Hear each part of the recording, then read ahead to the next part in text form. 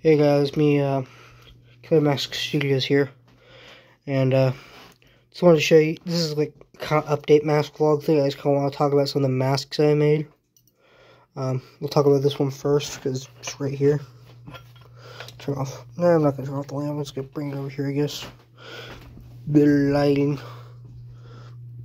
But yeah, this is my, skin, what's it called? Skin face mask. But yeah. It says Joker Fan 519 on the bottom. I changed my name, so can't really do anything about it. So I put KMS for Killer Mask Studios.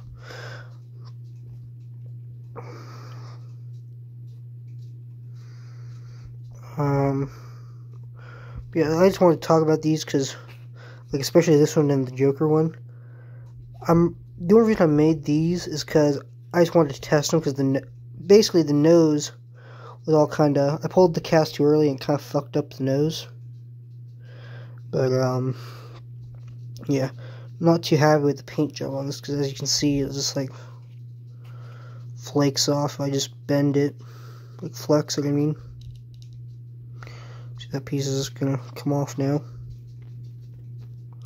See, it's gonna come off. I don't want it to come off, but yeah, some of the clear coat's coming off too, I just realized. But yeah, the blue is sticking better than I would have expected. I mean, it's still kind of coming off, but not as bad as the red and the tan. I don't know what you call it. It's kind of like a peach color, kind of like a peach skin. I don't know. I forget the actual name, but it's like just paint I use. Really like how the blood came out though. The blood looks really nice. The lips look very chapped, as you can see. I just flex the lips. Oh, yeah, I'm dressed as Indiana Jones today. Don't mind that. But yeah, I see some of the paint is like chipping, and yeah. If you guys didn't know, this is my Art the Clown mold for this mask. Yeah, some of the paint's coming off right there. It actually looks like it's miscolored. That's interesting. But yeah, got the leather straps or string or whatever. Here's the inside. Looks very gory, but I like it. I probably need to talk louder because I guess I am home alone, so whatever. I guess I could talk louder. I'm kind of feeling bummed today, so I don't know. The black is sticking decently well, except for right here. You know, black on my black paint I use, same black paint I use for like the rest of my colors, like this red and this like peach, the blue. But the black seems to stay for a lot. Seems to stay a lot better. Yeah, this is basically inspired by the Pretty Woman mask from Texas Chainsaw Massacre. Just my own kind of design. It's kind of like the heart. I don't remember if it's actually in Texas Chainsaw Massacre: The Next Generation, but I just put a little heart on here because I'm like, oh, why not? Next one I want to talk about is this one.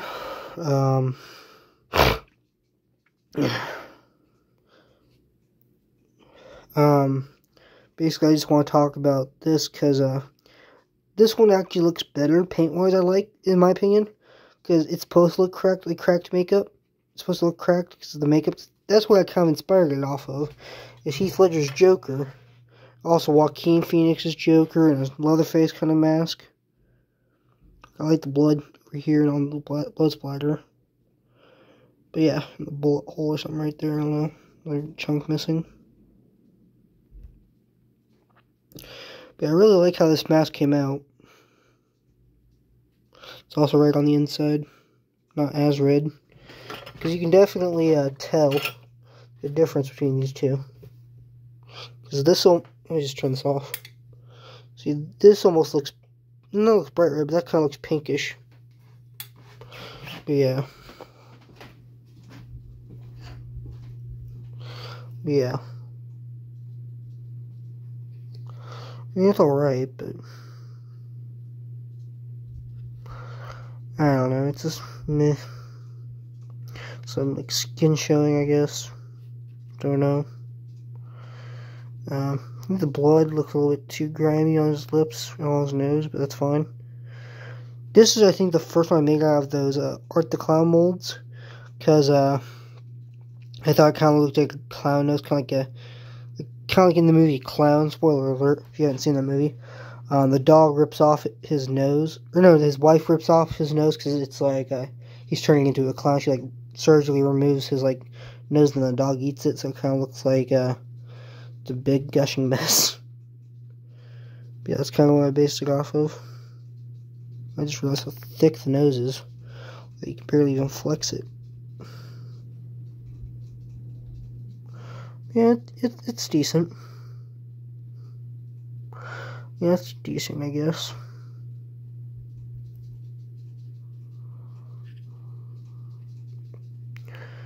Yeah, now let me show you my Art the Clown, Bloody Art the Clown, and the Insidious Demon. Okay, and sorry, that's just my lunch plate. Here's the Art the Clown mask. Looks like it got a speck of blood on there, I don't know.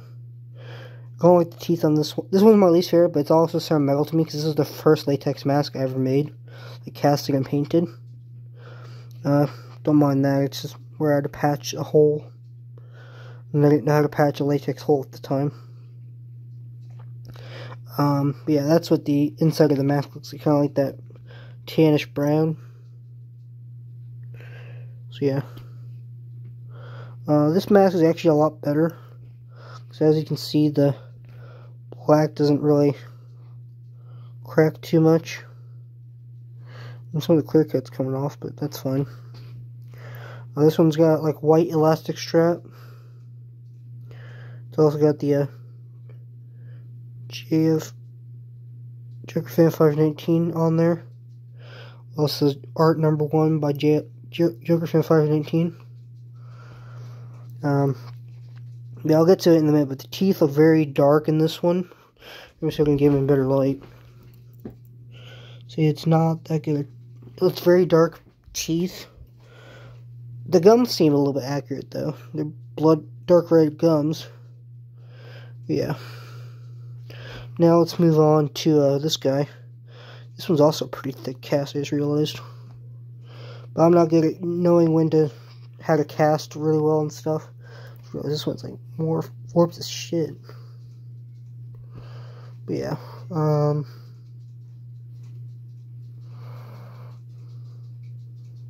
Here is the bloody art. So that's what the teeth are supposed to look like, I believe. Don't know why I put blood on the teeth, but kind of makes it cool.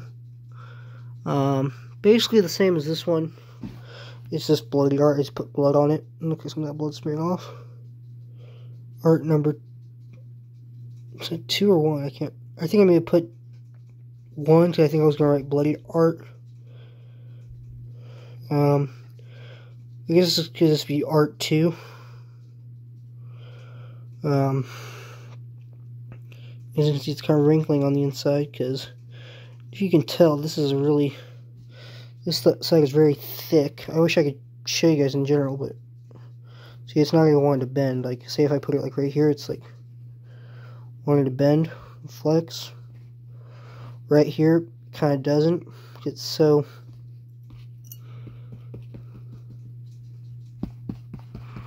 Yeah, it's so thick, and the mouth part's really thick too.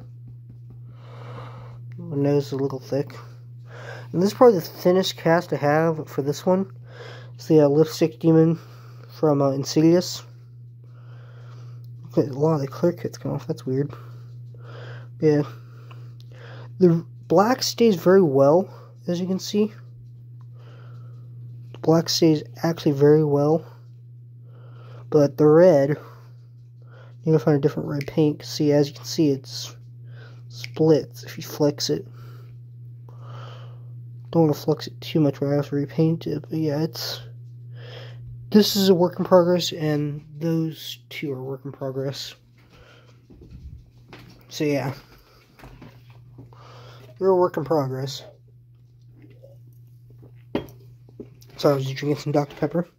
And I also painted this mask not too long ago. Made it look very weathered and old. No, that wasn't supposed to happen, but it's supposed to look like it's all bloody and gross and all worn out. And even the strap is like really bloody and shit. Yeah. It's supposed to look like it's been through, like, it's supposed to look like it's been through all the movies. Like, one mask was used for all the movies. It's kind of where my take on it. But yeah, hold on. But yeah, that's basically about it. And another drink. Put my remake Freddy figure in my reaction Freddy next to my Mask of Freddy Krueger. Yes, it's the remake Freddy Krueger. I personally don't want the Trick or Treat Studios Freddy Krueger mask, because I have a big... I love the original 1984 Nightmare on Elm Street film. That one's very sentimental to me. It's what got me into horror. But yeah. I just prefer, like, Jackie Earle Haley. I don't know if you know who that is. He played Rorschach in The Watchmen. He was in a lot of movies where he played pedophiles and psychos, and yeah. Anyways, I just like the portrayal of Freddy Krueger because it actually seemed realistic.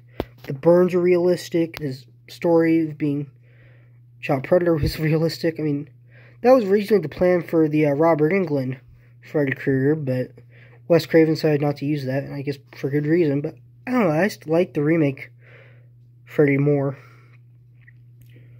Leatherface, it's 50-50. It depends on my mood. Either remake Leatherface or just classic Leatherface. Like, I have a very sentimental thing for the remakes, but also I'm trying to get more into the classics. Looks like something on my screen. But I'm trying to get more into the classics, trying to branch out from, like, the remakes. I mean, I think the only remakes I have seen is... Let's see. I've seen the Rob Zombie ones. I've seen the Texas Chainsaw one. Where is it? I don't know where Texas Chainsaw is. Oh, I've seen the Friday the 13th one.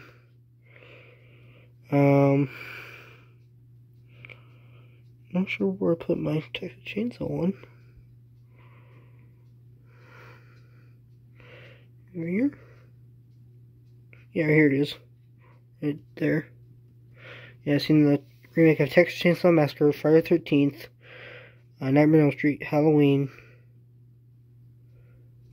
I think those are the only remakes I've seen, not including the MTV Scream series, because some people consider that a remake. I kind of do as well, but kind of not at the same time. There's horror remakes by Michael Bay and Rob Zombie. Like, Rob Zombie obviously did the Halloween ones, because everyone calls them the RZ or Rob Zombie Halloween movies. But Michael Bay actually had something to do. He actually, I think, did something with Texas Chainsaw Massacre, Nightmare on Elm Street, and Friday the 13th. Like, he had some kind of work in that. I don't remember if he's the director or not, but... And some people might say, oh, that's why they're bad. I actually don't mind his remake movies, if he does make them, like direct them or whatever. Michael Bay isn't a bad director. I mean, I personally didn't like his Transformers movies. I think I'm not a big Transformers person. Yes, I have a Bumblebee toy that I got from McDonald's when I was a kid. I also got Starscream in my closet. That's about it. That's all I have Transformers. Just that I can think of. So I'm not the biggest Transformers person. I'm more into Legos, masks, figures, cosplay. There's one Indiana Jones leather jacket. Collectibles. So yeah, that's pretty much all I'm really into. Oh, Indiana Jones, but that's kind of collecting too. Kind of an obsession, really, but yeah. But I like collecting pretty much everything. Anything that... I want to collect more knives. I think some of them are in storage. Here's a few right here, like a Smith & Wesson Tac Force. I'm not sure what that one is. This is a switchblade I got, and out the front knife by U.S. Marine Corps or something, I don't know. Don't think there are any others in there. But yeah, I got this Buck 110. Got another one up here that I made a custom sheath for. Got my collector throwing knives. And I got my Buck 119. And most of the stuff I got used. Like, I got my, both my Buck 110s I got used. This Buck 119 I got used. This, out the front knife I got used, and same with this Tac Force one. The only ones I bought brand new was this one, like this medieval looking one. Oh, here's also a used one I got. It's like a German, I think, knockoff knife. I don't know. Yeah, the only newest the ones I got brand new were this one, this one, this Batarang, and that switchblade that's in there. I'm not going to show it to you right now, but that's pretty much all the ones I've gotten new, firsthand. Don't think I have any more knives, do I? Not including Sting over there. Sorry, I'm just trying to walk around my room because I'm pacing, I guess. But I don't think I have any other knives that I have that's like I bought new. But yeah, that's pretty much all I've bought new. I also got this from my buddy Chris. I have the other two somewhere. I think they're in storage.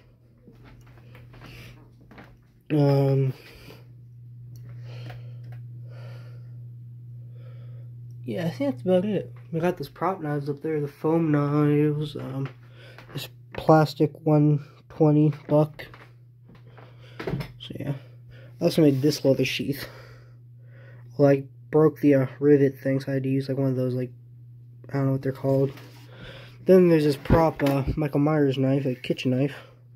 Put grime and blood all over it, and it's pretty gnarly. But yeah, I have a lot of fake weapons. I have a decent amount of fake weapons. Got like a fake glow-in-the-dark, well, not fake glow-in-the-dark, but glow-in-the-dark Party City buck knife. Pink katana, I got a Comic-Con. It's plastic, but got 2 plastic sights. Got that this light up knife. This tag chrome prop. Guess this knife. This prop knife I painted in bloodied up. I actually did electrical tape around the handle because I thought it was cool. So I had extra electrical tape lying around. Got this lightsaber. Got this hammer that's kind of broken. Got a whole bunch of shit in here. Got this saw. Hacksaw, I don't know.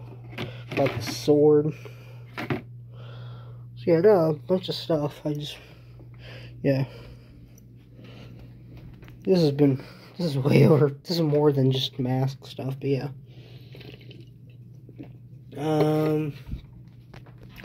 Don't remember if I showed this in the last video or not, but this is like an Easter Unlimited white face mask. Come on, you stay up there. Let's just, come on, you. There we go. Better, I guess. But yeah. And if you're wondering why there's fake blood on the wall, I wasn't thinking I bloodied up some masks, so it kind of looks like got more blood. Not this one though, because I like this one too much. This one's really nice. I think I paid like 80 bucks for it. Sadly, I think the company that made it doesn't make masks anymore, which really sucks. So I would have liked to get another one of their masks, but whatever. At least I have this one. My Dr. Manhattan mask, my Joaquin Phoenix Joker mask, my, not sure what kind of mask that is. This is a Joker mask. There's a KMB Ghost. I just realized the nose isn't painted in. Damn it. My KMB Ghostface mask that Nightmare Fuel Studios made, and I painted it up and strapped it. I finally added hair to Leslie Vernon. Not the best hair job, but whatever. Got Bloody Hannibal Lecter. My Hush mask. It's kind of shit, but whatever. My 2 paper mache masks. They're really tiny on my head. Skull mask. My Hawks. Remake Jason. My own custom Jason. Never Hike Alone Jason. It's a crappy couple of Brandon James masks. I don't know. It's one of those, these masks are old. Like when before I knew that Fun World made MTV. Well, I knew MTV Scream. Fun World made MTV Scream mask. I just didn't. It was like summer one year, and I just wanted one so bad, so I just made these like extra white masks laying around.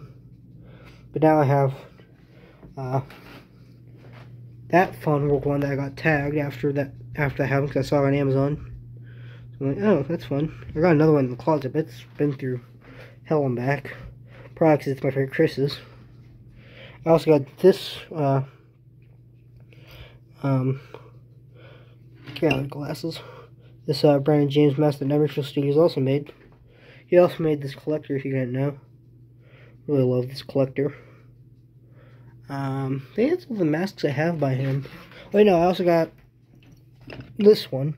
I didn't buy this directly from Neverfield Studios, though. That's something someone else gave me. I bought it secondhand. I also bought that Scarecrow Ghostface from the same seller. Not gonna name who it is, because apparently they're a douchebag. But, guy who originally owned this Scarecrow Ghostface isn't a douchebag. I actually hope he's doing well. I haven't talked to him forever. I tried contacting him the other day, but I couldn't find his account on Instagram, so that sucks. But yeah, that guy is a lovely person to talk to. He's awesome.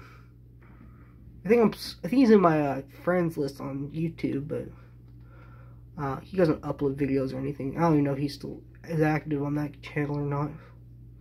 But yeah.